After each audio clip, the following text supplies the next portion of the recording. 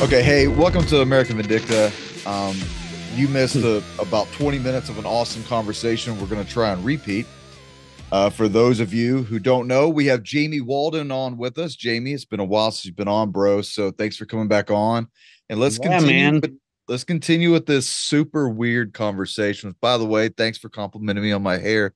I know, I'm jealous. I'm like, dang, Doug, I need some of those Viking genetics so I can grow out a man bun because I'm basically gonna have a horseshoe. I said I'm gonna look like the dude from The Princess Bride in about 2 years. So yeah, for the listeners, this happens every time as Doug and I go, hey, what's up, bro? Hey, what's up, bro? Bro, right? And then I'm like, just brute, just stop, just hit record because we end up talking for an hour and a half before we hit record. And anyways, I'm like, just hit record. So there's no lead in. We literally just hit record right now. Here we go.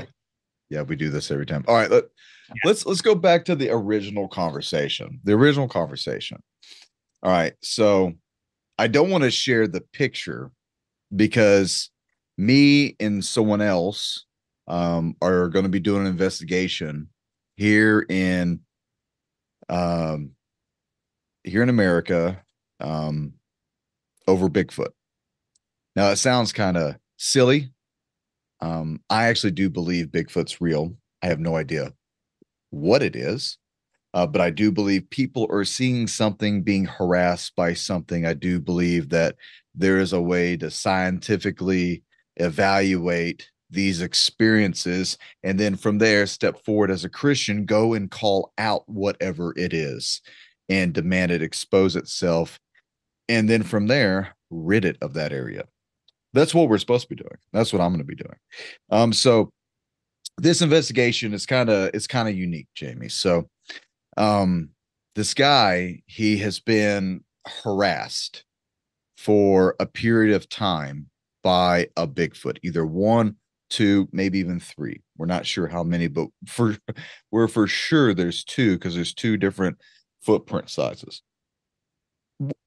One of the footprint sizes, I'll send you the picture, looks like the tread of a car. I mean, it's like that wide, about that tall. It looks like it's 18 inches long, at least 8 or 9 inches wide.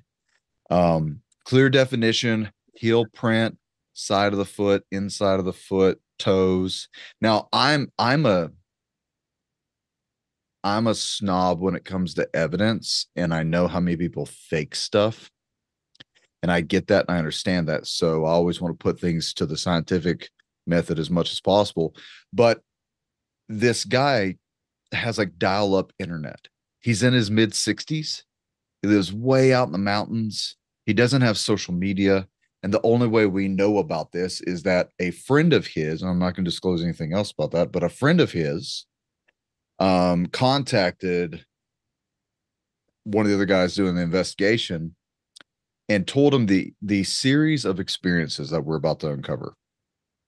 And so that it was at some point frightening enough that it needed to be reported. So let's get straight into this. Here's one of them.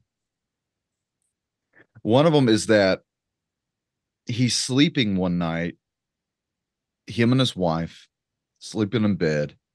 And I guess it's like a bad storm's going on. On his back porch, he has a tarp that's covering material. And one edge of the tarp is just whipping in the wind and it's keeping him up at night. And he tells his wife, remind me in the morning, I need to go and put a cinder block on that tarp. So when he gets up that morning, there's a cinder block on that tarp. As far as I'm trying to gather this, asked his wife, did you do that?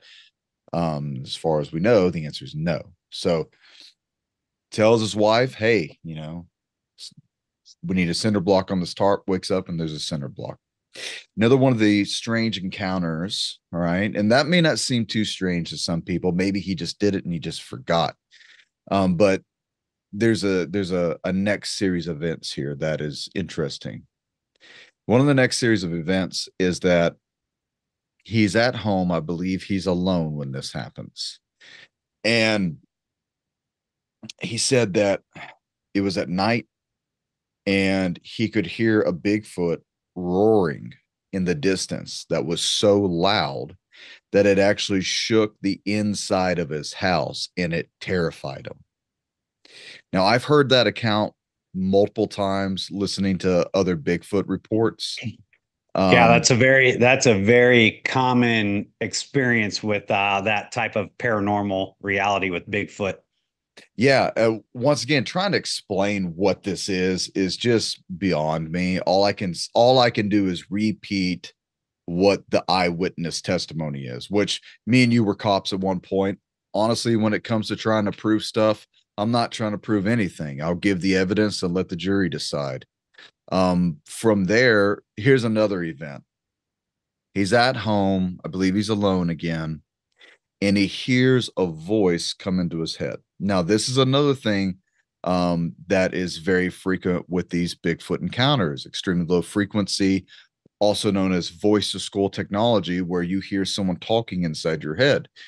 And this voice tells him to come outside. And he kind of snaps to and complies with the voice.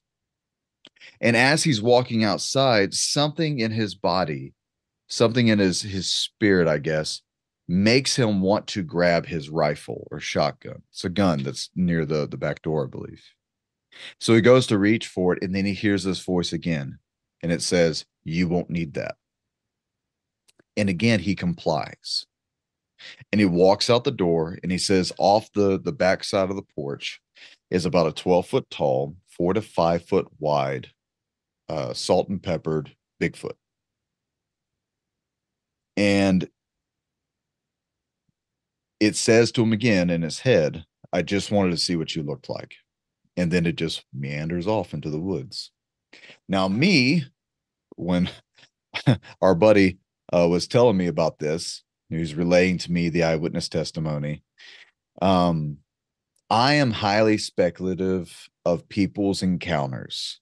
I don't typically trust what people say because I know a lot of people want 5 minutes of internet fame. But this guy, he's just an old retiree. He's got like dial-up internet. Um, he doesn't have social media. I don't think he rarely even uses the internet where he's at. And he lives way out in the mountains. And so not having footprint on social media, not having his own YouTube page or anything like that for internet stardom, and just reporting what experiences has happened to him to his friend who reported it to us. I thought that gave it a little bit more validation because this guy's not seeking, for one thing, he's not seeking for us to come there and do an investigation. We had to reach out to him. And the person who did the reporting is a pastor. Now, this guy's friend, where these weird experiences are happening, He and his sons have also seen the Bigfoot. They said they clearly saw it from a certain distance. Um, it lasted for more than 10 or 15 seconds. They sat there and they looked eye to eye at this thing. They said it was gigantic, and that he's seen it on multiple occasions over the past however many years of being in this area and knowing what we would call, I guess, the victim.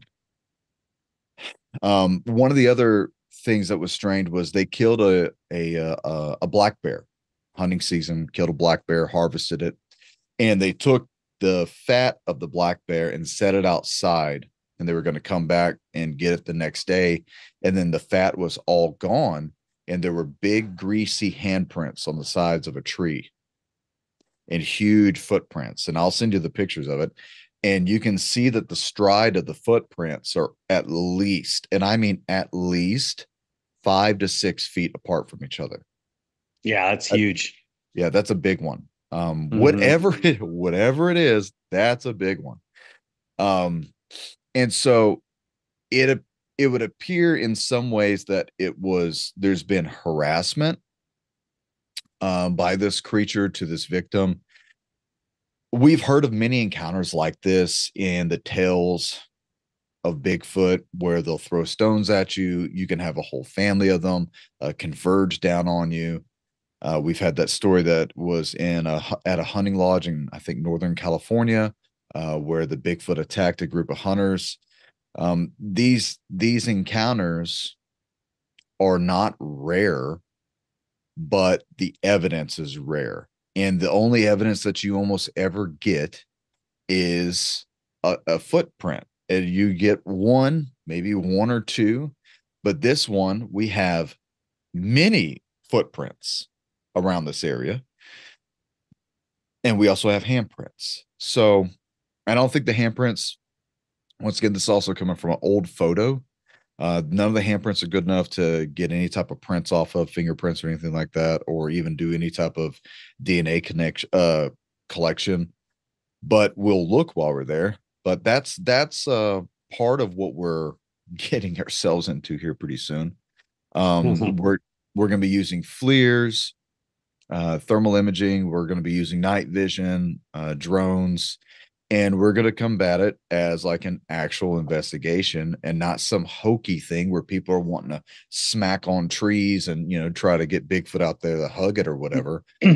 That's not the way we'll approach this. So, Well, and yeah, I can tell you, Bigfoot. Doug, in my area, some of the listeners may be familiar with where I'm at, but I can actually look out. I'm in my office. I can look out this window and look at Mesa Verde National Park. Doug's been out here with his family before, so I'm literally right in the shadow of Mesa Verde National Park, which is the Mancos Valley of Mancos, Colorado. So it's like Dolores, Mancos, Cortez, just outside of Durango. And what's interesting is even in Tom Horn's book, Unearthing the Cloud Eaters and several other ones, the late Tom Horn, he has several particular mentions to the Mancos Valley throughout all the First Nations people and the North American Native North American tribes throughout the region where Mancos, which is where my address is a Mancos address, is particularly a hotbed for all things enigmatic, what we'll call high strangeness, right? Anything from the skinwalkers to the portals to the spirals in the sky to the giants Nephilimic stuff to the hybridization. That's all the Kachina doll stuff and all the other things that we see in our reality all around here still. It's where the Anasazi, Pueblo, Navajo, Ute type tribes were all in this region that were building in the cliffs. So all these cliff dwellers all the way down in the Chaco Canyon. I'm not too far from Dulce, New Mexico. I'm not too far from Los Alamos, New Mexico. I'm not too far from Pagosa Springs, Colorado, and the UFO Superhighway, which runs down here in southwestern Colorado, kind of over by the Salida-ish area over here in Colorado. This is the hotbed.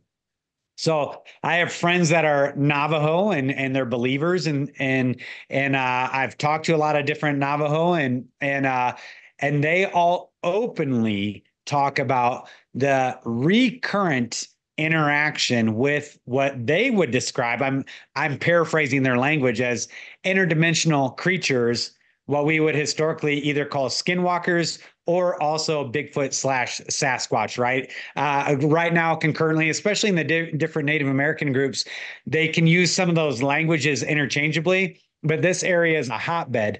I have primary source information, Pagosa Springs, which, by the way, has the deepest hot water thermal vent in the world, is in Pagosa Springs, Colorado. It's right next to us.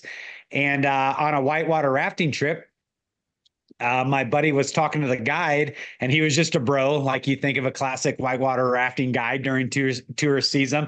He's just a super bro, and he's blah blah blah about this range and that range and this range and that range. I have people that come to my church that live in Pagosa Springs, right? And they do all their backcountry work in Pagosa Springs.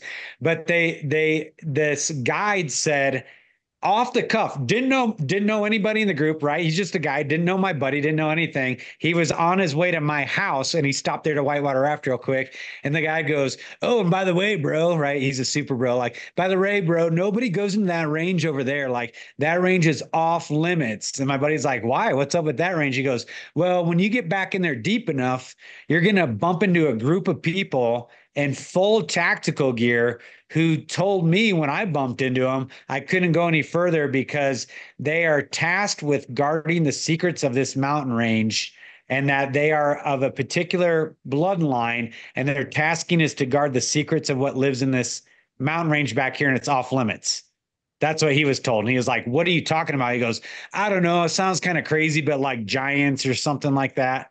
That's what this guy told him off the cuff. So, anyways, right, paddling around. And the guy's like, "This dude has no idea that I actually understand that whole context with which he's talking."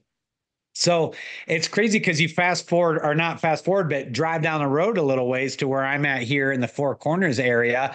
This is where a lot of the ancient aliens, panspermia type documentaries and TV shows, they come out here to film all of our pictographs and our hieroglyphs. All right, like I live, what am I, 4 miles from Canyon of the Ancients right here.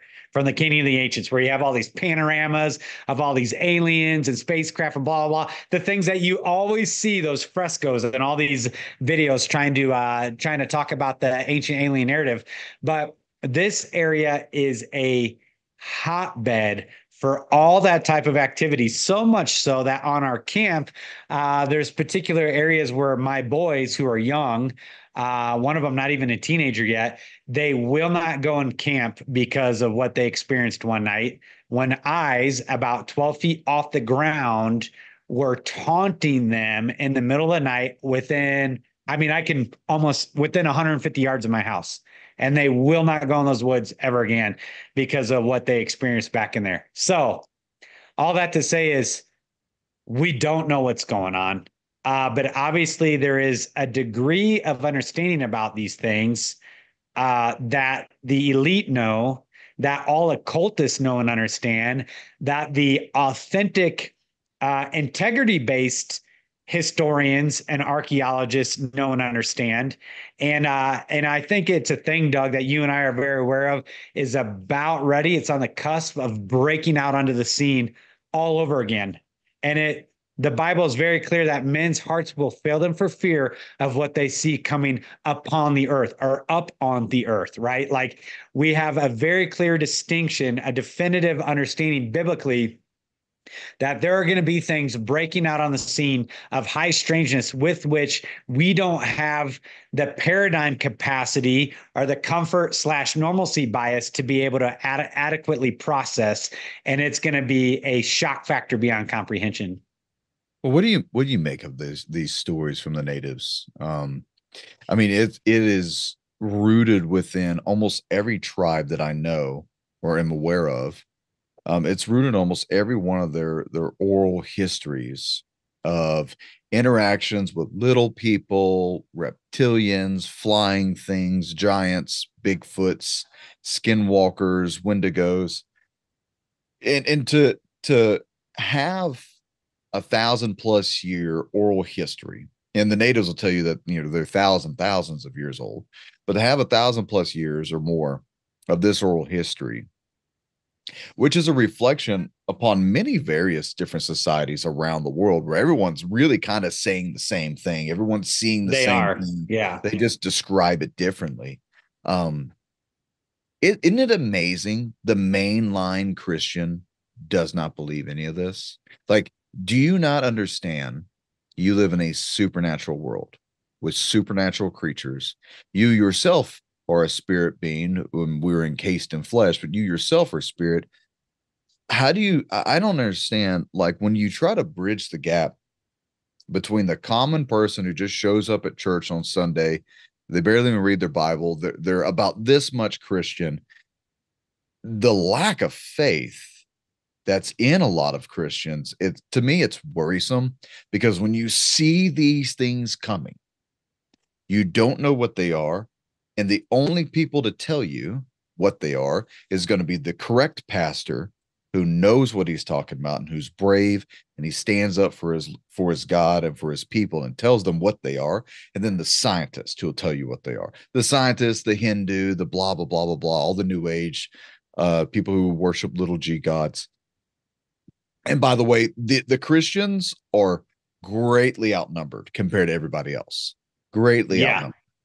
It is crazy, bro, because in all reality, it is the believers who have a biblical worldview that should be holding out the answers to all these things because every detail of it's in the Bible. I don't care if it's hybridization. I don't care if it's pre-flood antediluvian superstructures and high advanced technology. I don't care if it's little creatures or big creatures. The Bible speaks openly about satyrs, right? It talks openly about Leviathan and Behemoth and giants and hybridization and lion-faced men and King Og of Bashan, right? And obviously Cockatrice. Goliath and his brothers and the Anakim and the Anunnaki, not the Anunnaki, but the Anakim and all these different Phoenician and pre-Canaanitic tribes and what they were doing and how they were doing it. We have depictions of stargates and portals opening and closing of what the New Agers want to tap into as astral projection, right? It's all a perversion of what God's already instituted in the scriptures. We have all kinds of stories from Paul to Philip to Elijah to Ezekiel being caught up, right? And then they're transliterated to another place. We have all the answers. We have all the answers to what's going on in the ether and blah blah blah. All these different things, even celestial events with the shattering of the planet Rahab and things that are going on up there. And though you set your nest among the stars, I'm going to bring you low, right? Obadiah 4. We have the depictions of what ufologists would often want to claim as high advanced technology from off Earth's extraterrestrial, super civilizations. Yet I believe that there's a high probability that they're actually living creatures that people are under the delusion is a craft because we have the wheel within a wheel with the circles and the eyes and blah, blah, blah, and all these celestial things. Read the book of Ezekiel that are in the heavenly realms from seraphim to cherubim to these guys and these guys and these entities. Lots of high strangeness. And it's in all the pictographs, it's in all the hieroglyphs, it's in all the geoglyphs around the face of the earth, the same exact depictions of the same exact entities, of the same exact quote unquote craft, which I think they're actually living beings because again, we have to remember that a third of them fell. A third of them are insurrectionary and in open rebellion. A third of those things that we have depictions of all throughout scripture. And now through delusions and deceptions and confusions and manipulations of the human consciousness, they're able to lead us into what will be the great deception.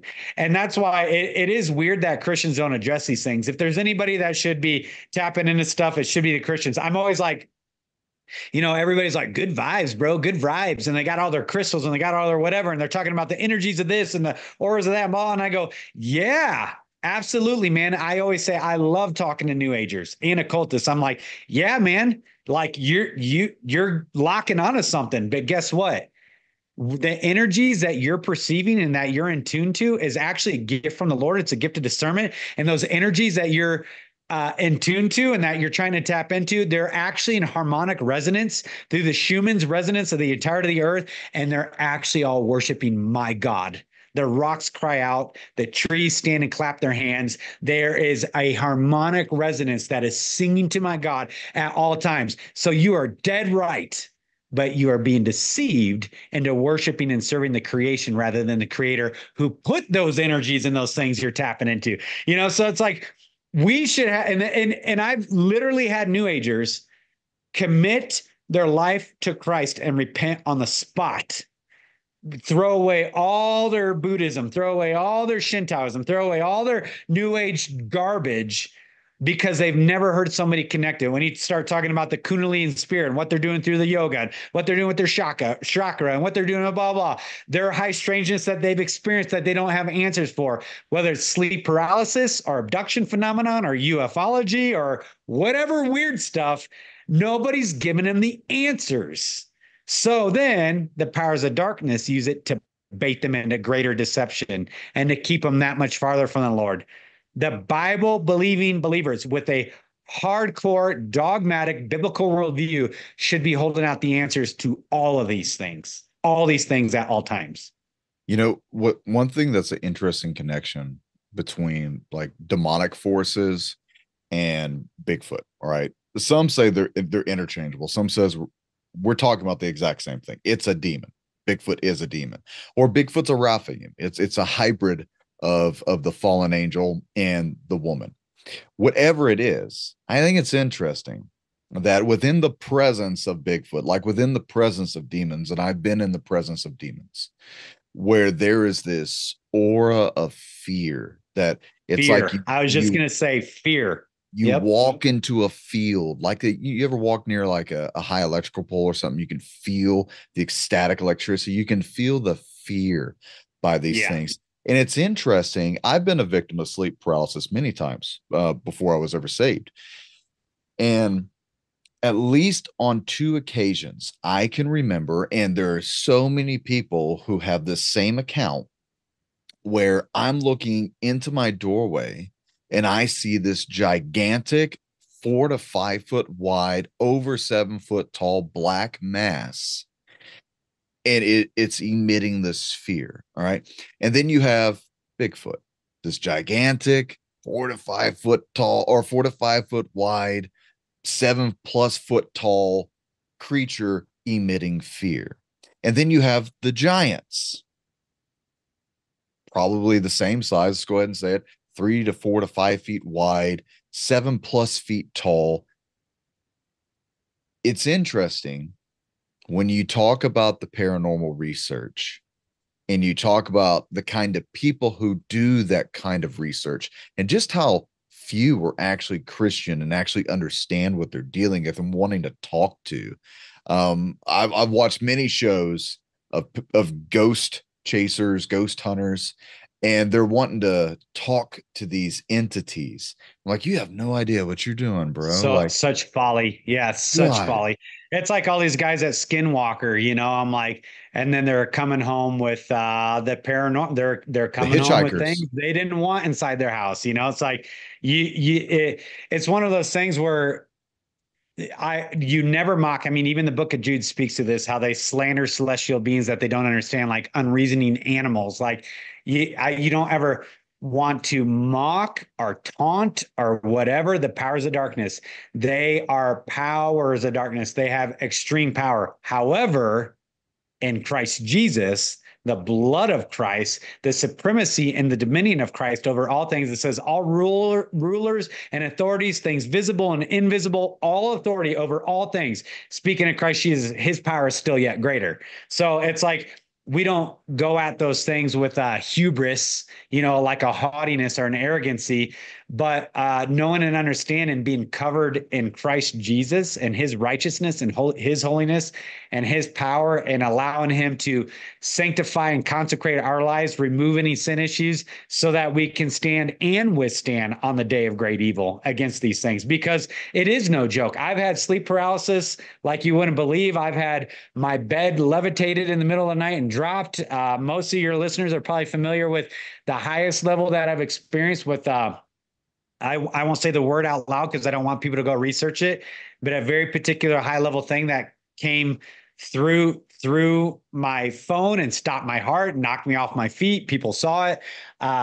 This isn't sensational, like high level stuff. Light bulbs explode over my head, when I'm walking down the street. Um, uh, Witches coven astral project into my rooms in the middle of the night. Twice I've had that, and mocking me and scoffing me and taunting me right at the foot of my bed, and like high level stuff. I know you and your wife. I won't even say her name on the air. I don't want anybody knowing my family's reality on the air either. But like, I know what you guys have encountered. You and I talk about it regularly, consistently. High strangeness, right, going on.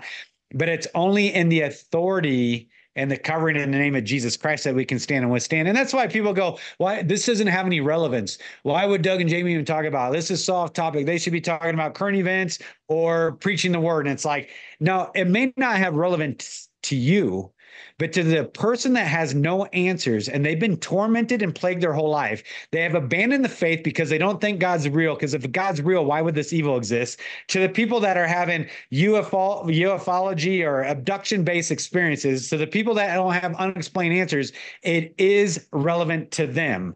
And I can assure you this, it's going to become increasingly relevant even to the normie Normans of the world that haven't had to, by God's grace, experience this supernatural kind of world. That's a mercy of God that you haven't had to see that thinning of the veil around you.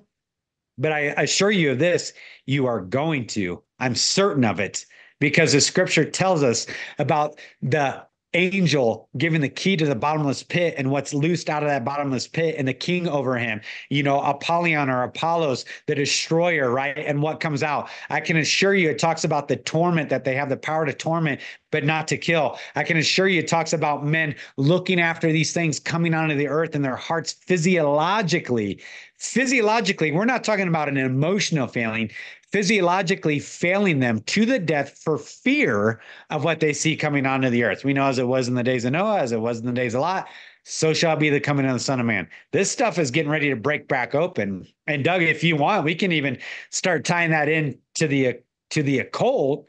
Everywhere, starting from the onset of theosophy in the late 1800s and what that broke out through even the flapper movement, right? And all that era of the 1920s, which led into the rise of Nazi Germany and communist Bolshevik based Russia at the exact same time, all the way through Operation High Jump and Operation Paperclip and blah, blah, blah, to get us to the point now, including nuclear weapons testing, and high strange phenomenon over all nuclear weapon sites by supernatural, quote unquote, craft UFO. Blah. It's all interconnected and it's happening in real time while most people are unaware of it. Before we open up that Pandora's box of Yeah, where do you start on that, man? I want to say, I'll tell you where it starts. You go all the way back to the garden. It starts at the garden when Satan told Adam and Eve that they could be as God or they could be gods, depending on your translation. Mankind has sought after the means and availability to uplift themselves to be a god. Many emperors, dynastical emperors, many kings, many Caesars, you name it, tribal leaders, they all envision themselves or would call themselves a god inhabiting a human form, which we would say is a demon inhabiting a human. Um, and so that has reached all the way from the garden to now. And that The, bro, there's even always a even to connection. the fact that we call our nation's center a capital. Most people don't understand that. That is very unique that we call Washington, D.C., hello, District of Columbia, do your research. A capital goes back even to what Doug is saying about this attainment or apotheosis or apotheosizing of the incessant pursuit of godhood. The fact that our nation is called a capital, listeners, do your research, look up why it is called a capital. There's very few places on the face of the earth that call their nation center a capital. Of course, we chose to do that in the District of Columbia. So it's all right in plain sight. People just don't understand it. Yeah, built by the Brotherhood of the Masons. Yeah, Yep, not occultic at all. with the apotheosis of Washington and the frescoes in the top, surrounded by the Sibyl occultic demigods of old. It's like it's so plain. The only pursuit of the fallen human nature is this attainment of God likeness, so that they can make war against God Himself. Isn't it weird as a patriot and as a veteran to finally know that and to look back and go, what did I serve? No kidding, man. Doesn't it bother you Yeah. every now and then? Like, well, we Marines, we serve for we Marines, but in the background, what did we go and do and who and what for and who was the powers backing them that pushed us Exactly. into our wars?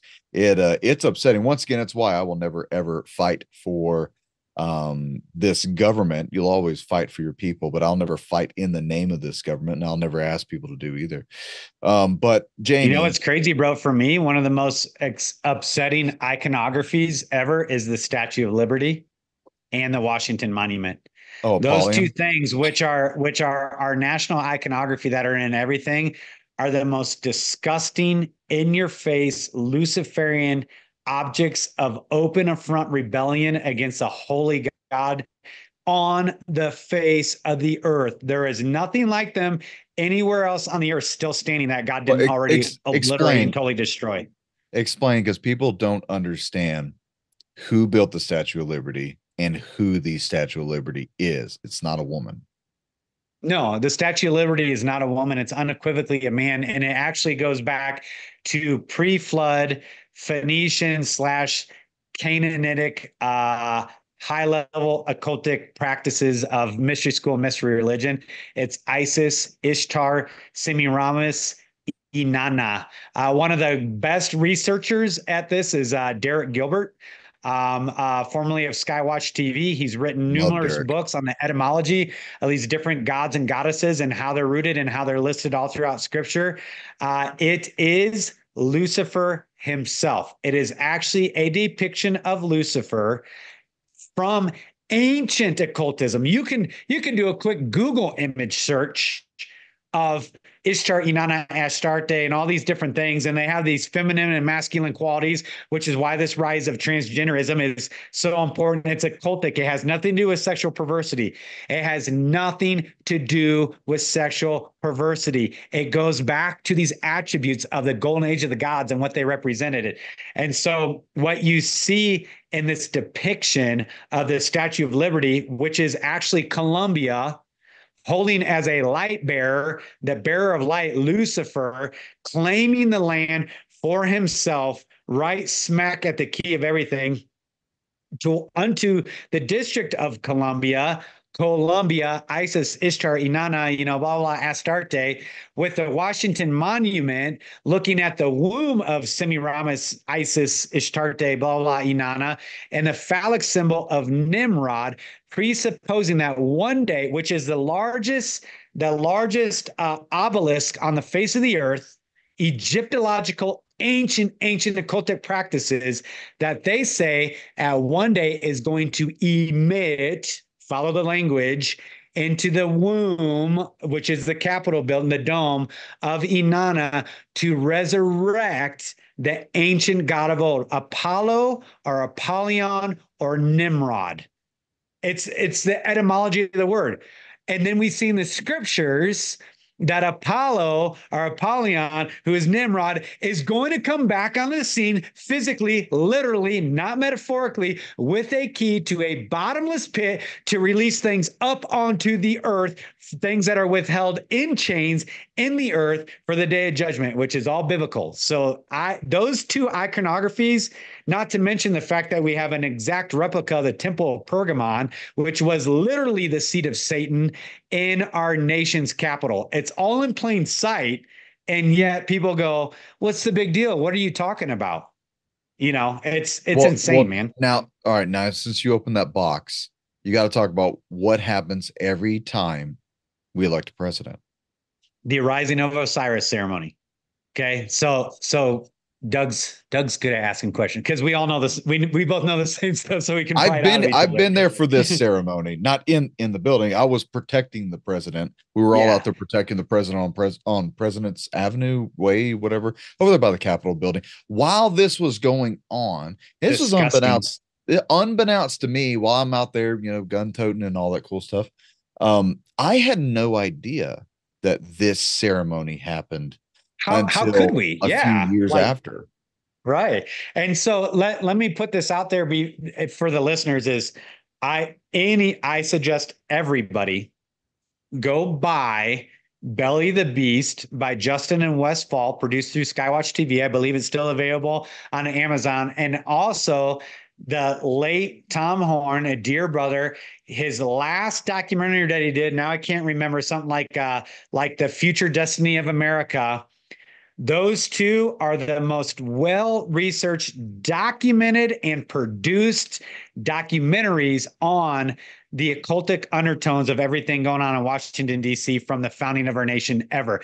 It will connect dots to you in a way that you'll go, oh my goodness, my whole life's a lie. So I say that to say they're the ones that have pieced together through longitudinal, very adept research on the raising of Osiris ceremony that occurs every single time a president has been inaugurated since President George Washington at the Scottish Rite Freemasonry Temple just down from the Capitol building. It is being performed every time. There is an empty sarcophagus tomb in the basement of that Scottish Rite Freemasonry Temple where they perform their high level mission school occultic practices, where they believe any day, any time at any inauguration, that the indwelling of Apollos, Apollyon, Osiris, Nimrod is going to resurrect into one of the presidents of the United States, and that the United States will be the resurrected Atlantean super city, the center of the coming Aquarian age and resurrection of a global superstructure as in the days of Nimrod. They fully believe that, and that's why the United States was set out with 13 colonies, and there's 13 feathers on the phoenix. By the way, our national symbol is a phoenix, not an eagle, and there's 13 arrows, and there's 33 stones in the pyramid, and it's unfinished pyramid with the all-seeing eye of Osiris on top of the pyramid on the back of every one of your talisman, waiting for the day where the pyramid or where the all-seeing eye of Osiris connects to the period and the work is finished for their Novus Ordo Seclorum. It's all in plain sight. They don't even hide it. I mean, the entire Capitol building district is laid out in a Molochian iconography of a giant owl. I mean, it's so plain. There's a reason why it's the Pentagon. Every little detail they don't skip. Every street, every name, every title, every edifice, every fresco, every depiction, every painting in Washington, D.C. This is the place where what we know as the Antichrist will arise and rule and reign. They believe it is the place where their messianic figure will usher them in through the self-directed evolutionary process of humanity to become like gods once and for all time. Okay, let me say a few things. For one, do you think the Antichrist will come from America? Because I think he'll come from Rome. But it doesn't mean he can't be Roman and not be a president. I mean, he could have descent back to that. But two, I don't know how many other people have been to DC. Not only is it a disgusting place and it's an extreme letdown, you won't find a statue of Jesus anywhere. Nowhere. No, nowhere. I mean, it's like you walked back into Athens. It's like if they remade Rome, which is what they modeled it after, that's what you're walking back into. And Yeah. so many cops that I know that work in that area, the amount of violence, I don't think people understand this either. The amount of murder, violence, lying, thievery, prostitutism, not just of actual prostitutes, but of our leaders being prostitutes of this country to other countries and foreign powers and things that they're observing and worshiping. not of God. I mean, it is the consequential epitome of the sin of the United States. It begins and ends in Washington, D.C. It spreads out everywhere Absolutely. else, but it Yeah. begins and ends there. And I always wondered the same thing you just said with the raising of Osiris. Who do you think that is going to be? There, in my mind, there could be no one else but the Antichrist. I mean, unless there's a demonic prince that raises up like Persia, where you had a demon over them. But it is so specific. And not only that, Israel and the United States are spiritually connected. We're not connected physically, but we are Right. spiritually connected. And Very spiritually connected. it only makes sense that this does happen with the Antichrist. There's a few things that I believe with the Antichrist. Some people disagree with me. My wife and I have done our studies on this. I believe the Antichrist will come from the lineage of Jesse, David, because he's got to fool the Jews. He has to fool the Jews. He has to, by their bloodline and all that family history, they're going to look back and see, who are you? Where'd you come from? What are your origins? What's your tribe? This is the Messiah. It doesn't mean that he has to be from Israel, but it wouldn't surprise me if he was Hebrew by Well, and birth. you know what, Doug, that interconnectivity is interesting because if you notice that the majority of the American lobby is of Israel, Israeli the biggest Zionists. lobby, It's yeah, the biggest biggest lobby lobby. is Zionism, and now I'm not anti-Jew, I'm not anti-Semitic, but I am anti-political Zionism. That is not biblical. That does not glorify the Lord. That does not honor the Lord. There's nothing related to it. Oh, and by the way, the Star of David is the Star of Ishtar, Semiramis, Inanna, Isis.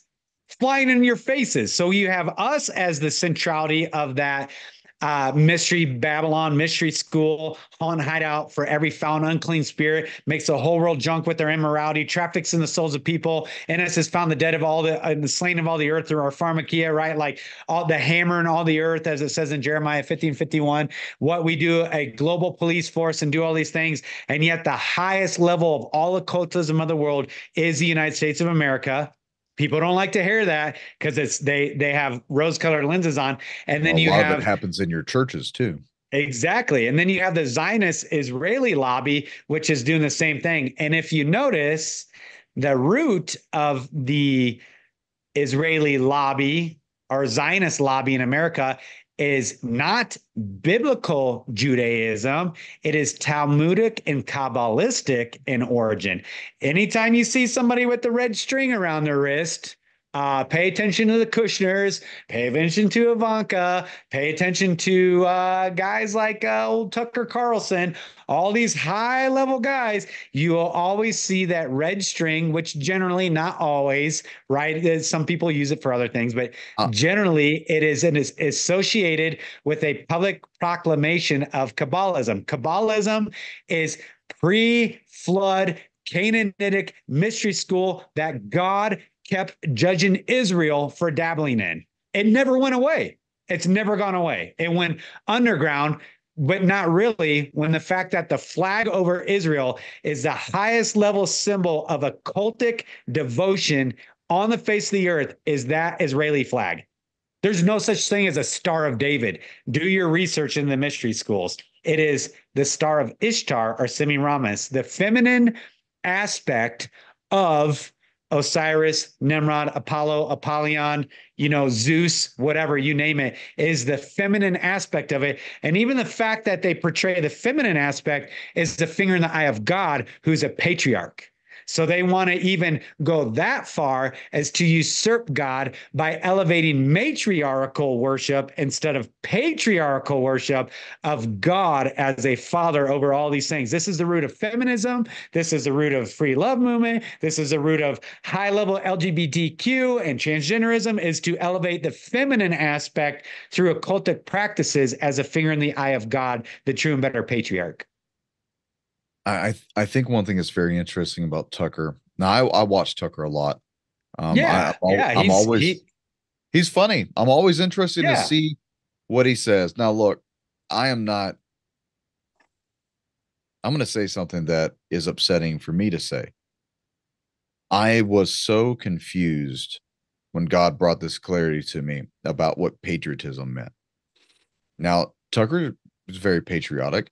Tucker talks Yeah. about his religious beliefs. He says that he believes in God. Dude, his show Now, with Sean Ryan was excellent. Like I learned yep, a lot about Tucker on his show with Sean Ryan. never heard him say Jesus. Yeah. Now, look, as a Christian, you should be almost jumping for joy when you say Jesus. You should be, we say it all the time on this show every chance we get. Jesus is Lord. You won't hear, I haven't heard Trump say it. I haven't heard Tucker say it. I haven't heard a lot of these people say it, but they all talk about God, but I haven't heard Jesus, the only way to God. So it makes me sit back and I just kind of question the conspiratorial part of my mind, Jamie. You know how my mind works. And I just wonder, like, are we so sold out into patriotism and saving this country? And I'm just as guilty as the next guy for it. Having American flags and I just sit back and I go, when you really realize what America is, what we stand for now, or what we were always, I guess, have stood for, and the lie that we were told about what we Americans actually are, while our leaders are, they're in the temple and they're secretly worshiping all the fallen gods and having blood sacrifices and all this other stuff, just like what it says in the Old Testament. I believe that's Elijah. Was that Elijah or Ezekiel that was shown that? I think it was Ezekiel. Um, Ezekiel. Yep. yeah. I mean, I sit back, man, and I just go like, part of me wants to take down my American flags because I believe we are not what we think we are. And for one thing, I'm kingdom of God first. So what's my root identity? And I just, dude, I get tormented by it. I'm like, man, like we are so sold into the lie. Like it's interesting when World War III starts, will they get back onto that, patriotism, rah, rah, rah, like 9/11, like Pearl Harbor? Will they go back for that? And how many people are so sold out for patriotism that they'll willfully won't even need that first draft? They'll go straight in. Then how many of us are actually red pilled? And by red pilled, how far did you swallow that pill? Did you swallow just to right here? So you just believe enough conspiracy theories that you think Alex Jones has told you everything? Or do you actually truly now open your spiritual eyes, open your spiritual ears, and hear through scripture, through the word of God, what is actually around you, what we're actually into, what we're actually dealing with, the powers, the principalities, the forces of darkness? I mean, when you think about it like that, man, like as Nero was burning down Rome, do you think the centurions were like, man, super glad I'm a patriot? No, Yeah. Yeah, they're no. going, "Oh my goodness." And you know what, Doug, just to I mean, I'm not pushing back on what you're saying at all, but just to I guess add to it is weird, 'cause we're told in First Peter 1 that we are the elect exiles of the dispersion. And what Peter is addressing is actually when God willingly took those who honored him, those who were faithful to God, he actually took in exile into Babylon, into Babylon. Think about that. Hello, Mr. Babylon, come out of Babylon, touching Babylon's everything, right? And they were the ones who were honoring God. He took into captivity into Babylon. They were elect exiles. Elect meaning chosen by God to be in exile of the dispersion. That's what First Peter is referencing. And so that he could judge the nation of Israel for their Kabbalistic worship of the gods of old. That's what he was doing. And what he told the Jews He to do put at them that time. into the Chaldeans, right? For protection. Yeah, yeah. Well, and it I think what that's in the if book of Daniel is talking about that. Daniel and even Jeremiah 9. And what's interesting is what God told him. So this isn't pushing back on what Doug's saying. It's just that it is hard to know how to navigate this. Like Doug's saying, like I'm tormented. Like, what do we do? Like we want the good of our nation. It says when the wicked are in power, the people lament, but when the righteous rule, the people rejoice. So we should be contending for righteous things in our country, knowing the history, knowing the occultic overtones, knowing the whatever, knowing the apostasy, like we should be activist, for lack of a better word right now, for righteousness to rule and reign in the land. Is Trump a Christian? Absolutely not. Is Trump a believer? Absolutely not. Is Trump a Kabbalist? Absolutely. He talks about it in his memoirs. Is Trump blah, blah, blah. Like, okay, get off the man Trump, but go, did he to any degree promote things that are more of a righteous thing? Yes. Versus the other guy. Okay, he's never going to be a pastor. He's not going to be a spiritual leader, but we want jurisprudence, right? We want righteousness in life. We want lawfulness, not lawlessness. We want accountability. We want economic restraints, because usury, unjust weights and measures, that God hates, and he's going to destroy our economy. So we want those things. And what's interesting is when God took Israel into Babylon, the faithful Israelites, the faithful Jews, he took in exile into Babylon, he told them, pray and seek the peace of the city where I take you, for as it goes, so goes you. And he told them, plant vineyards, build houses, like go ahead and get married, like do life. He said, do life for a time. I put you there in exile. He said, do life for a time. And at the end of 70 years, I myself will come for you and bring you back into the land. It's actually a type and shadow of the second coming of Jesus Christ. It's all woven all the way through Genesis to Revelation. He's constantly saying the same thing. You're going to be in hostile territory. You are going to be in hostile territory. The whole world lies in the evil one. But while you're in that hostile territory, I want you to seek the good of it.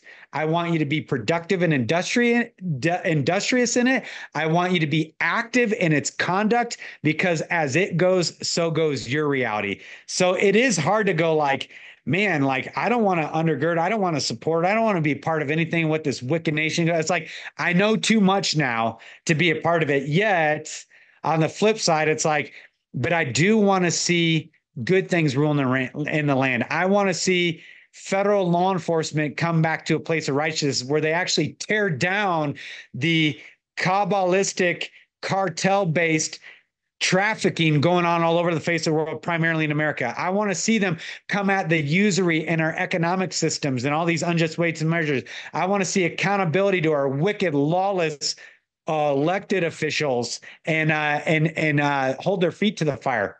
We should want those things. We should contend for those things. But at the same time, go in, as Doug's saying, we need to go into them eyes wide open. You not having the Pollyanna, rah-rah, emotionally predatory, nationalistic patriotism blinding us. Go in eyes wide open to the reality of what's going on, but still have the ability to contend for the good of where we currently live, because as it goes, so goes our reality, So it's weird. It's like this and this and this. I don't know how to navigate it either, Well, Nebuchadnezzar's Babylon was considered to be the most powerful empire ever in existence. He was the hammer of the whole earth. He was the king of all kings here on earth, all those titles that was given to him. But yet you had 4 men of God who were underneath him, who did not bow down to him, that he lifted up above all of his other pagan advisors. And that was Shadrach, Meshach, Abednego, and Daniel. And then look at Joseph and Pharaoh. Yeah, same with Joseph. It does not mean we as Christians cannot partake in politics. If anything, it would behoove us to have that. Because if not, then just put all the Satanists in charge and see how great that's going to be. And you know what, Doug? And actually, those guys, they actually were like high-level politicians and administrators and logistical masters. They were government men. They actually made those nations successful and powerful. Yep. Joseph to Egypt, Shadrach, Meshach, and Abednego, and Daniel to Nebuchadnezzar's Babylon, Queen Esther, through her influence with Artaxerxes and the nation of Persia. And you even see that with even Jesus, like telling the disciples, like, hey, don't. I'm not leading an insurrection. Like, give Caesar what Caesar's due. What name is on your coin? Okay, like, you should be working for the good of this place. But remember, you're an elect exile of dispersion. This isn't your home. You're a sojourner. You're a foreigner. You're an alien in a foreign land. You're not of this world. This world is not worthy of you. You belong to a king and a kingdom, but this is your mission set for a time. Operate within the confines of the mission set I've given you for my glory and for the good of the people around you. So it is crazy when you think about these guys actually assisted these hyper pagan, occultic based principality ruling nations to be successful, and God's favor was on them in it. It's a strange dichotomy, I know. But that's the world that we live in, you know? Well, and you had rulers always chasing after men of God. You had I can't remember who the king was who at first was sick and he was dying. Had sent his man to go and grab Elijah, which was Yeah. not a Uh-huh. smart decision 2 times in a row. And then Ahab chasing after Elijah again, and then we see the befall of Jezebel. Paul's walking around in Asia, and he's talking to kings.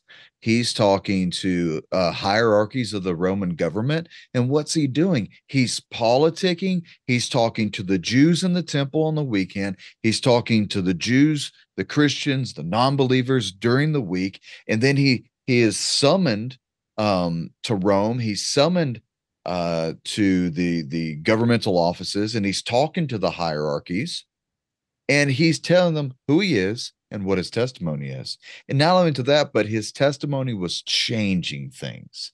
And they Yeah. said, hey, I'm not just a vagabond from off the street. I was Saul. I was a Pharisee's Pharisee. Pharisees were the princeling priest of Israel. And for him to say, Christ is Lord, listen to my testimony, listen to what happened. All you guys are doing things wrong, yet you think you're doing things right. Here, I'm going to tell you what is actually to be done. And people listened to Paul. Now, others chased him from city to city to city. And who chased them? The Jews. The Jews The chased them. Jews. Yeah, they're religious spirited. Religion will always persecute faith. You know what, Doug, as you were saying that, I was thinking too, the Roman centurion, because oops, sorry, I just bumped my mic. But there's only two times in scriptures where Jesus was astonished. One, the unbelief of the people in his own hometown, his own Yep. family members. But the only other time he was astonished was at the faith of the centurion. And notice when the centurion made his public proclamation of the sovereignty and dominion of who Jesus was. Jesus didn't say, now stop being a soldier for Rome, who's actually going to persecute all my disciples in about 3 years. He didn't say that. He didn't admonish him or rebuke him or cut him off from actively participating in his role in the Roman Empire as a high level battlefield commander. He blessed him and sent him on his way.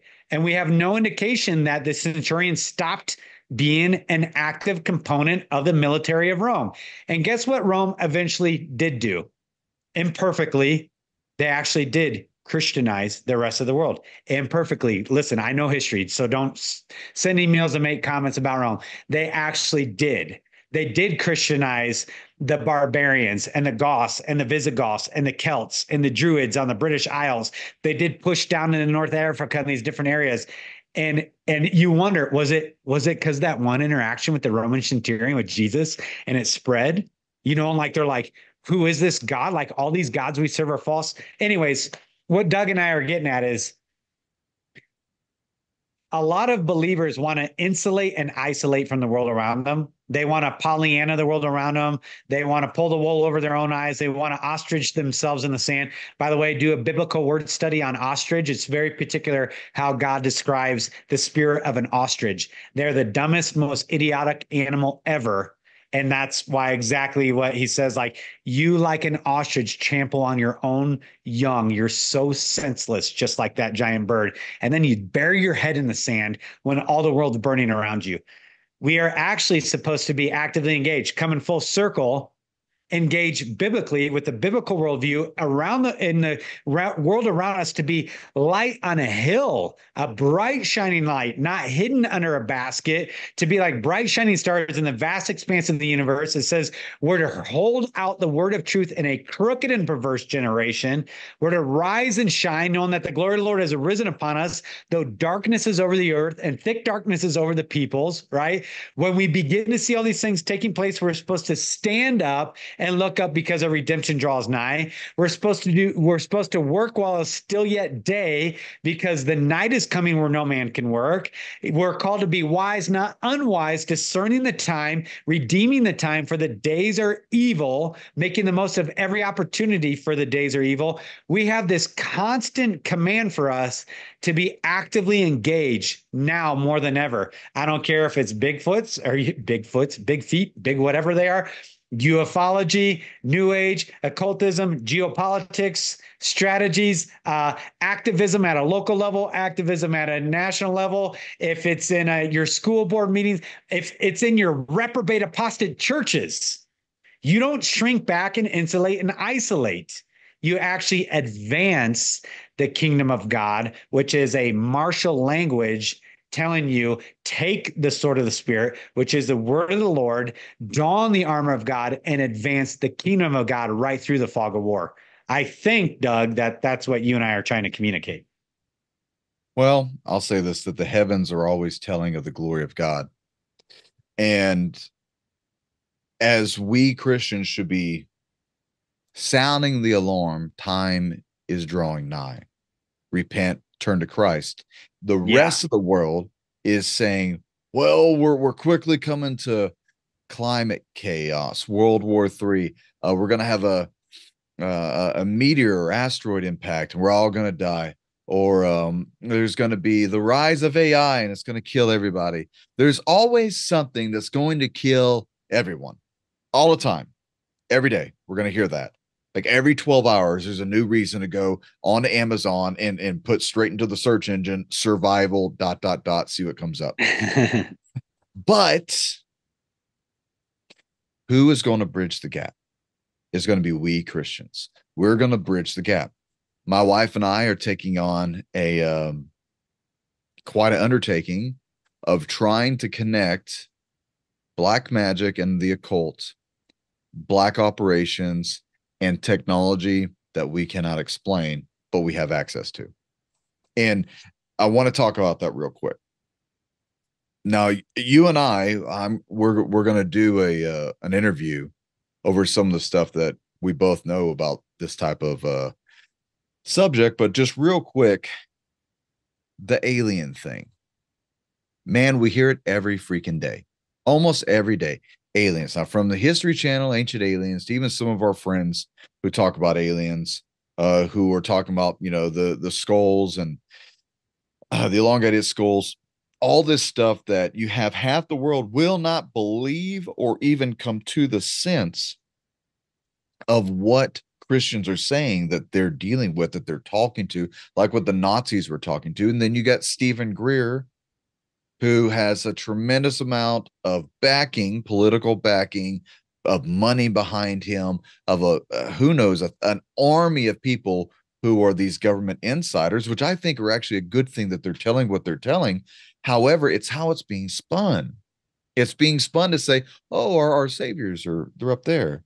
Our saviors are going to come back, and they're going to teach us how to be more spiritual. I read something from like the 20s or 30s the other day about this woman who was a medium, and she honed in on an alien on Mars, and this alien was telling her that you are to be more spiritual and you should be meditating more. And by the way, Jesus is one of us, and don't listen to everything on there. It's never Muhammad was one of us. It was never Buddha's one of us. It's never Krishna or Shiva or any of these other pantheons of gods, Thor, Odin, whatever, Zeus, Jupiter. It's never them. It's always Jesus. And Christianity is not what you think it is. And we're from the stars. And as you learn through Ephesians 6, we wrestle not with flesh and blood, but with powers, principalities, and powers of the air. And then And there's a notice lot they masquerade as as ministers of of light. righteousness. Yeah. It's a masquerade ball, right? I mean, that gets into like from Blavatsky to Parsons to Crowley to whatever, They're and always all a their shining spirit guide object. entities saying the same thing, telling them the same thing. Hey, Jesus is one of us. Lucifer is the one true God. There's a misunderstanding in your human reality. Lucifer is the Promethean entity who is coming to bring knowledge to humanity so that you guys stop hurting and destroying each other. So you see how quickly the great deception is being set up for the Well, I Antichrist. saw something the other day that once again, this is from like I think the 1800s. I got to see if I still have the article. I thought it was amazing to even read this and to think like this is, pre 19th century, pre post 19th century. This idea was that you could you could use sorcery and mediums, witches, and all that other stuff, necromancy, and speak to aliens. And it was a majority of Christians that were involved in this and high influences of government, high powers of the government, a bunch of ex-presidents' wives involved in Yes. this, to Including include Ronald Abraham Ray, Lincoln. including Nancy Reagan, openly talking about channeling mediums in the Oval Office for all the baby They would hold boomers and the greatest seances. generation that worship him. Yeah, They held seances in the White House. they talk about it openly. Yeah. Well, and you know what? It is interesting because when you look at it, most people don't understand that the rise of hyper occultism in the United, well, I'm just speaking Western centrically, United States of America, the rise of hyper occultism began in the early to mid 1800s. And what did you get as soon as that broke out? The Industrial Revolution, and the Yep. entire face of the earth has changed in a matter of 100 years and went from that to the production of rockets, space programs, and nuclear weapons deployment and computers Yeah, in 100 years. And it was right in the mid 1800s in the United States, not Nazi Germany, not the czars of Russia, not down into the Far East and all their dragon worship stuff that was going on in the Far East, which most people have no clue of Eastern history here in the West. It wasn't in the European nations, which are the most sycophant, especially those Alpine religions and stuff like that, of occultism. It all was birthed out of the United States of America in the mid 1800s. And that's where Theosophy through Madame Blavatsky and then what would be Alice Bailey. And then she went and taught the czars, which became communism. She went and taught the Germans, which became Nazism. And she taught in the US, they would hold retreats in Washington, D.C., and I can't remember, like Northern California and stuff. And all the elites of America would come learn under Blavatsky. And you had this explosion in technology, explosion in paranormal activity, explosion in space based programs and high level weapon systems that we can't even understand. Explosion in high level occultism, sexual perversion, mind altering pharmakia, all at the exact same time on the face of the earth, mid 1800s.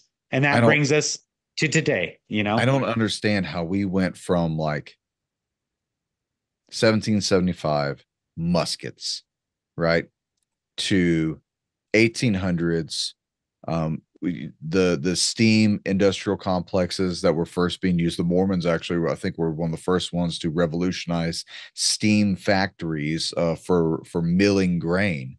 And then from there we have the great expansion of America, the mid to 1800s with the railroad, and we know all the wars that come from that. And from there, I mean, like you said, within 100 years, we're now, well, we got satellites that can look into other galaxies.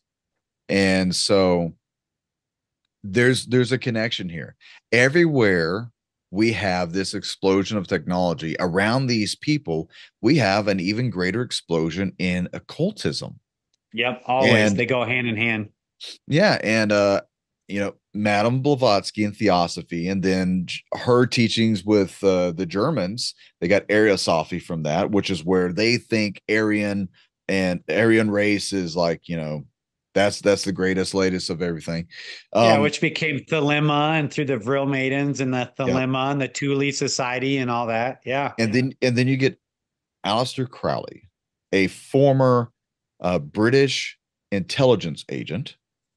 That's not very well known. A simple street magician, as he's also called, who is a sycophant. And then you've got Jack Parsons, the Babylon working, the sex magic.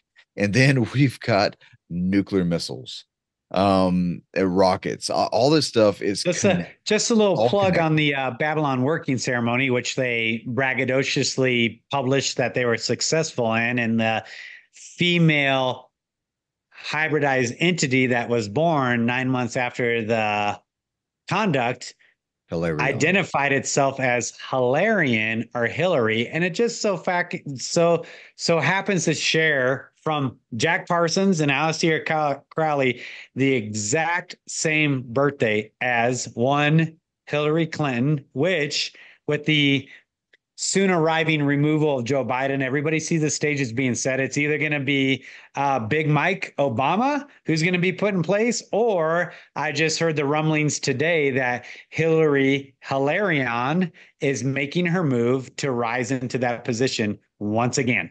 I think it's So you either Newsom. get Big Mike or you get Hilarion. I Take your think it's pick. I think it's Newsom. You think so? I think it's Newsom because of his connection with China. I mean, he's Yeah, a he he's is a slick sold out. he's a slick dude.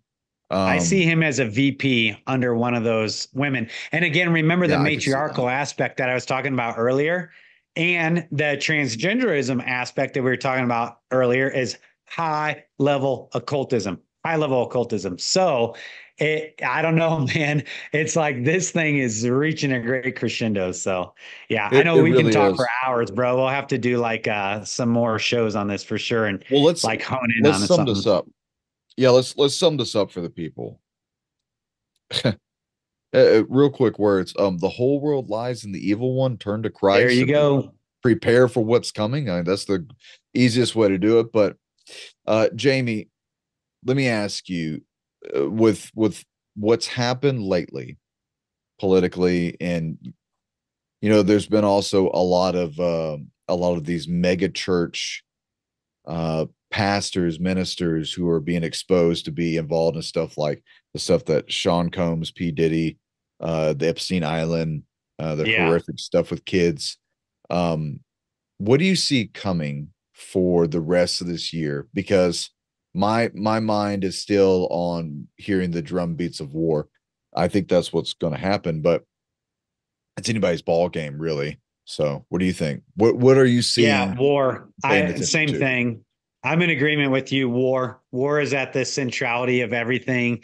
That for one, the Lord has touched my spirit to have an understanding of or discernment of, but also just the didactic compartmentalization of the objective empirical data that's out there is war is the big show.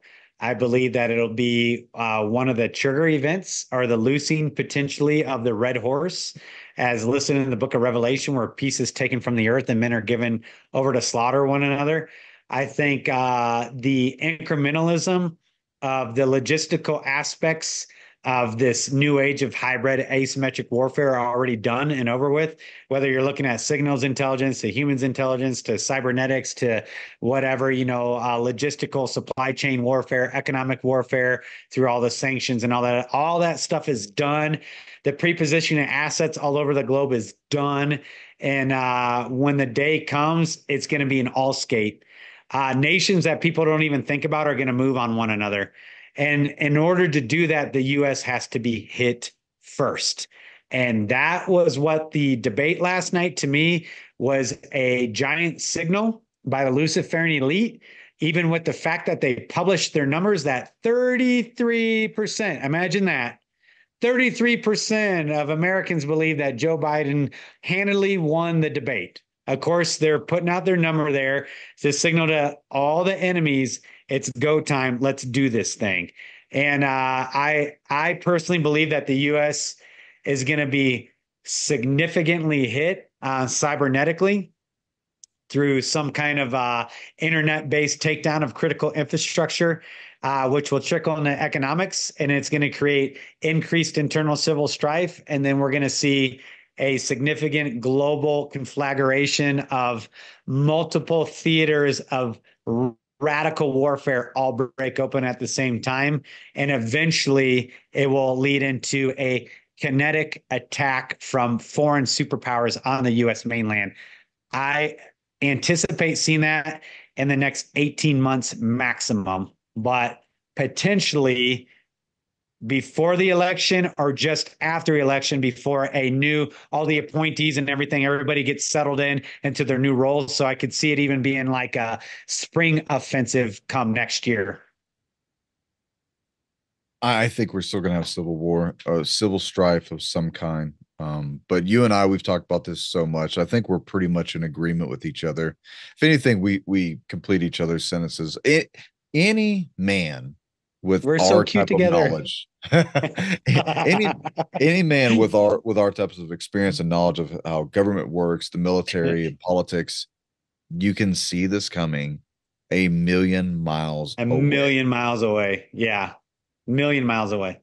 So And it's not armchair quarterbacking stuff, and it's not like, I mean, you guys that are listening to us, you guys know that Doug and I are scrubs among scrubs, right? We're just bros that do what we do. But it actually, the older I get, I realize that it works to our benefit to have been boots on the ground guys, not the big high level strategizing guys, the big high level pontificating things where it's all cerebral, right? Like at a general staff level, but to have been at a sergeant level, boots on the ground, both in the military and law enforcement and operating down in the muck and the mire, we kind of have different eyes to see how the logistics come into place, how they're made manifest, how you administrate the tactics, techniques, and procedures, the employment and deployment of these assets on a ground level. Kind of at that ground level, we have a little bit of different eyes to understand when we see these things at the higher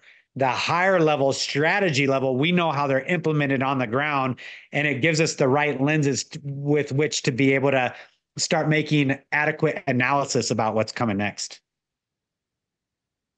interesting times. Very, very much so. Very, So, very interesting times. Train, prepare, and pray. Jamie, lead us out in prayer, brother. yeah, bro, absolutely. Let's pray. Lord, we do thank you and praise you that you give us time still to seek your face while it may be found, and that you give us space for grace, for the reviving of our eyes and a refreshing of our souls, as it says in Ezra 9, Lord. I praise you, God, that you're giving space for each individual who may ever even come across this conversation to repent, to consecrate their camps, like in the days of Achan and Joshua, to remove any of the devoted things that they've hidden in their tents so that they're not made liable for destruction on the field of battle, God. So I thank you for your grace. I thank you that we have the ability to still use the internet, God, and to communicate across the airwaves, or for Doug and I to communicate, even though we live very far apart from each other. Lord, I thank you for your goodness and your faithfulness. And I praise you, God, that we belong to a kingdom that cannot be shaken. And that though the kings of the earth set themselves against your anointed one and they deride him and they break his bonds asunder, that it's you, O God, who just laughs and scoffs at all their attempts to overthrow your glory and your kingdom. And then you terrify them in your wrath by declaring that you've installed your son on Zion, your holy hill, your son, Jesus Christ. I thank you, Lord, that his name is even on my lips. I know Doug does as well, too. There's no reason why reprobates like us should have your name on our lips. So we thank you, God, for redeeming us from the pits of hell, God, and from our own carnality, and giving us a new life in your son, Jesus Christ. And I pray that anybody who's on the fence, that they would understand that they can entrust their whole lives to you and you're not going to disappoint, God. I pray that they would just confess and repent right now, and they would cry out for a savior in Jesus Christ. And I know that you are faithful and just, Lord, to hear them and answer them and cleanse them from all unrighteousness and give them a good mission set for the days ahead. Thank you, God. And we pray all these things in the powerful, life-giving name of Jesus, our soon coming, conquering King. Amen. Amen. Maranatha. Well, may the peace and grace of our Lord Jesus be with you all. Pay attention to the news. It could get dicey any freaking day. Stay prepared, dude. stay prayed up, and we'll see you next time. Thank you all for watching and for supporting us. See you again. Stay frosty.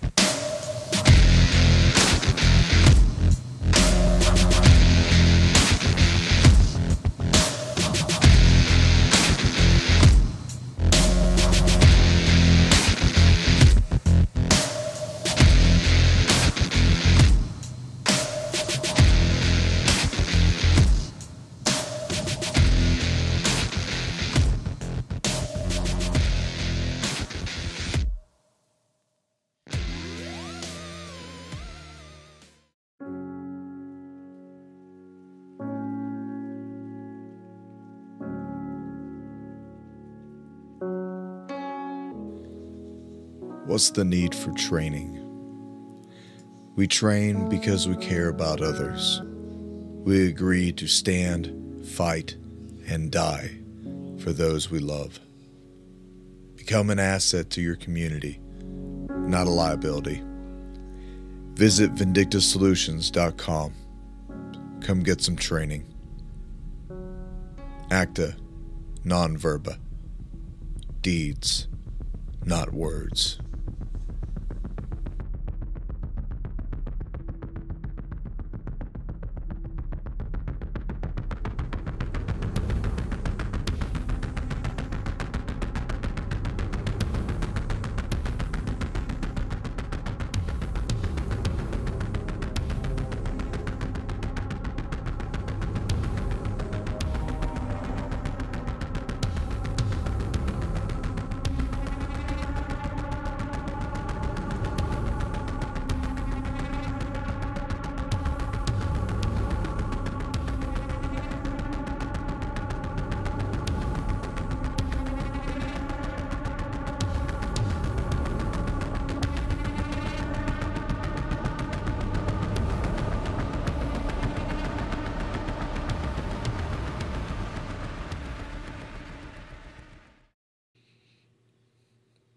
Shoot, Move, Communicate courses are $600 a person. Location is Tellico Plains, Tennessee at Ready Made Resources. We provide the training equipment for you, but you will need gloves. There is no live fire at our training courses. We use airsoft and simunitions. Camping is allowed on site. There are inexpensive cabins and hotels in the area for renting. You can bring and train in your own equipment. You can also visit the Ready Made Resources store and go shopping for any of your tactical and preparedness needs. We do more than just train. We fellowship together and minister to those who need it, discuss current and future events. We pray together, we make new friendships and network, show new gear that we are testing, evaluate gear that the students are using, give a demonstration on night vision and thermal equipment that we use, discuss methods and concepts of prepping and training, and help students set up their tactical gear and how to use it. Our goal: to give you the skills to survive deadly encounters, promote good leadership skills, provide instructions on different methods of training and techniques, how to use various tactical equipment and medical equipment, provide verbal communication skills while under duress, provide team building and problem solving skills, provide challenging scenarios that will require outside the box thinking, develop encouragement, self-confidence, and self-reliability, and preach the good news of Jesus Christ to anyone who would listen. Hey, I'm Dan Lyons, and I'm a personal trainer. I'm here to help patriots understand why they have trouble losing weight. See, the globalists use specific chemicals in our foods, and these chemicals do two things. Number one, these chemicals destroy our ability to create cellular energy from the food that we eat. So this means now we're eating food and we're storing that food as body fat instead of burning that food for fuel. And number two, these chemicals destroy fatty acid beta oxidation, which is your body's own mechanism of burning body fat. So this is why everyone has trouble losing weight. Do you remember how easy it was for you to lose weight when you were in your early 20s? What if I told you that you could get that back? I put together a comprehensive online nutrition course for patriots who want to fix their metabolism and start losing weight again. The course comes with 13 interactive lessons, an optional graded final exam, 4 downloadable guides, all to help you make better choices while shopping, 1 beginner sample workout to get you started on your exercise program, a 20-minute abdominal and core workout video, along with much more. Throughout this course, you will have the opportunity to ask me questions and connect with other like-minded patriots. Reclaim your metabolism today. Have you been looking for a trusted long-term storable food company? We have a solution for you. Simply Clean Foods is dedicated to providing the best quality food you can buy next to fresh from a farmer's market. Our line of resealable fruits, vegetables, and meats are suitable for everyday use, and you won't have to worry about throwing away valuable groceries ever again. Our food is completely GMO-free, and our stringent quality controls, plus testing for heavy metals, makes us unique in the storable foods market. Simply Clean Foods' primary focus is to bring clean food to people all around the world and change the way we look at freeze-dried food in our daily cooking. When you purchase from simplycleanfoods.net, not only will you be receiving high-quality food, but you will also be supporting veterans in need across the country and those who are affected by natural disasters. Right now, Amazon Prime members will receive fast 2-day shipping. Go to simplycleanfoods.net. That's simplycleanfoods.net. But do it today. Klaus Schwab from the World Economic Forum has said, "You will own nothing and you will love it." And that's represented by what's going on across the planet today, where the economy of the world is in free fall, and nowhere is it more in evidence than with our own President Biden deliberately trying to sabotage what we have, access to food, other resources. So Americans are in a unique position, really for the first time in our history. We're going to have to provide for ourselves or subject ourselves to the whim of the government. Do you really trust a government to feed you that left 1,000 Americans behind enemy lines in Afghanistan? I don't think so. So where do you go? When you ask the question, who's the best prepper out there today? There's only one answer. Ready-Made Resources and Robert Griswold. I call him King Prepper, and that's how a lot of people think of him. You have everything there you'd want, from night vision to storable food, how to prepare cooking in emergency situations, books and videos on how to prepare alternative energy, communication, first aid that you wouldn't think of, natural antibiotics, you name it. Bob has it. Now, here's the good thing about Bob Griswold that no one else does but him. You don't have to buy anything to talk to him. If you're not sure where to start with your preparation, no obligation phone call directly to Bob. You can talk to him for free. Most people will charge you an arm and a leg for a half-hour conversation. That's not Bob Griswold. He cares about helping America get prepared. Go to readymaderesources.com, or you can call the number directly at 800-627-3809. Again, that contact information, readymaderesources.com, for the best prepping outfit in the country, or call Bob Griswold directly, 800-627-3809.